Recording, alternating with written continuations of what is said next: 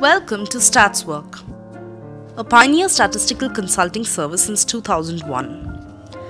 Visit us on www.statswork.com, call us on 875 444 6690, contact us on info@statswork.com. This is the third part of the basic introduction and deals with exogenous and endogenous latent variables in a SEM analysis. Exogenous variables. These are the variables whose variability is not explained by any variables in a model. In a linear regression, the independent variables are those exogenous variables in the analysis. Examples include external factors such as gender, age, and socioeconomic status to the model. Endogenous variables are those variables whose variability is explained by one or more variables in a model.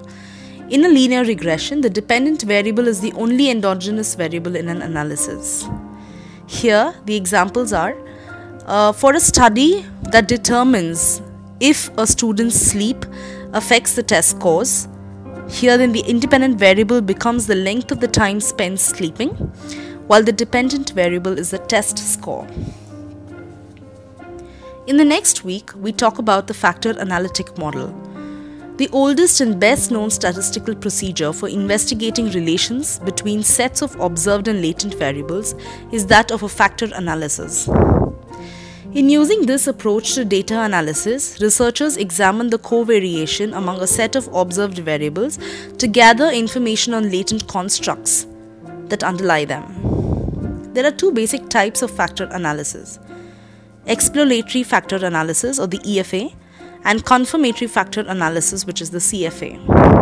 Stay tuned for more. Thank you.